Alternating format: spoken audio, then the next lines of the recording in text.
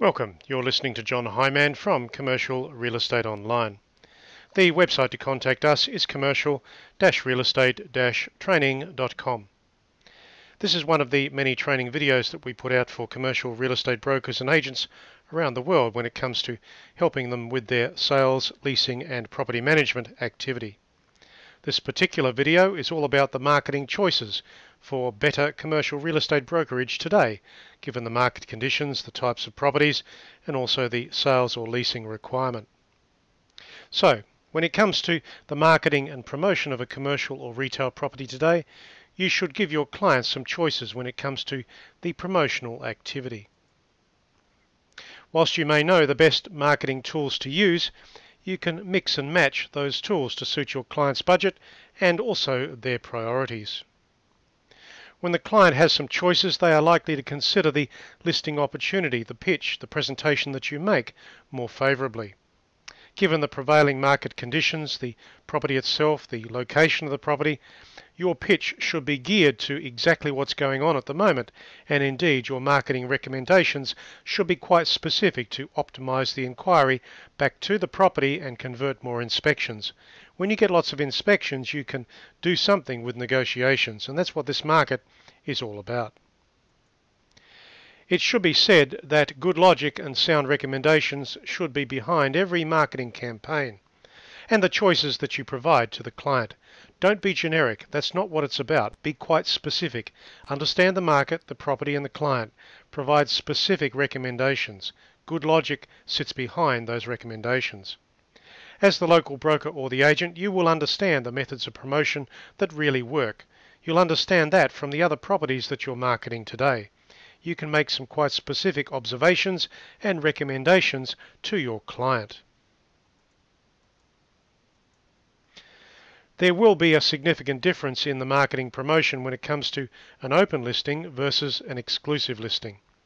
As a general rule, always focus your property presentation, your sales pitch, on an exclusive listing conversion.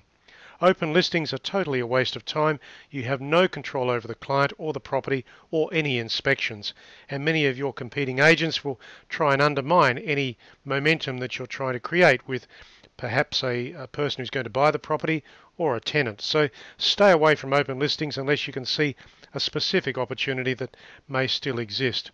Open listings are the way to perhaps even destroy your market. Exclusive listings are the way to build your market. That's what things are all about today.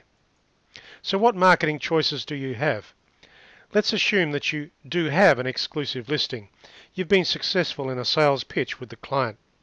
In most cases, you can use the following promotional tools and vary the usage in each case.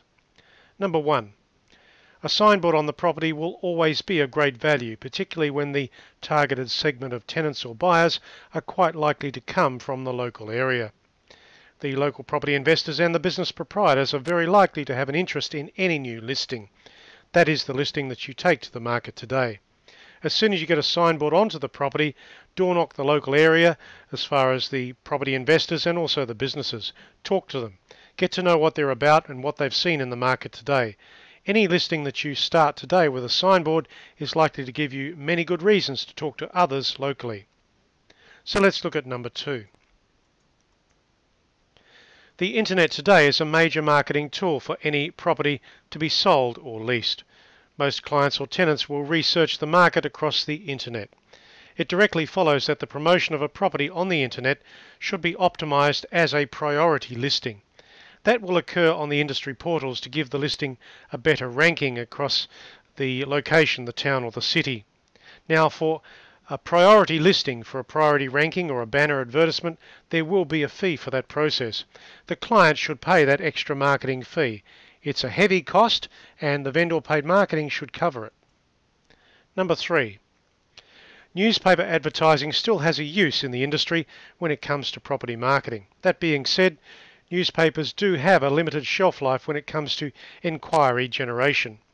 Within 2 or 3 days of the advertisement being placed, the inbound inquiry rate will fall away substantially. So don't rely entirely on newspapers to get the message out there. And again, don't put too much of your precious advertising money into newspaper advertisements. Focus on the internet. That's where people are. Number 4. Check out the methods of marketing being used by competing properties locally. You may be able to optimize your property listing around those marketing trends, those other competing listings. You may be able to compete more aggressively than those other listings by shifting the priorities of your marketing choices and promotional timing. Number 5. Brochures, cold calling and direct mail also have a role to play when it comes to promoting an exclusive listing. You can add to that process the email newsletter from your agency, your brokerage, and also the database that you have within the brokerage. Those people in your database will have been qualified through other campaigns, so it's worthwhile talking to them again to see if the new property listing will have an interest to them. All of these extra promotional activities will allow you to reach further out into the market to find the right people to inspect.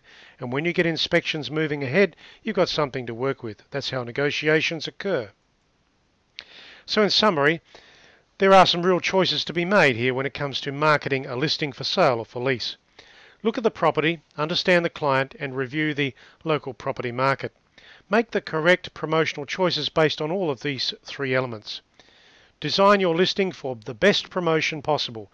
Don't be generic, be specific.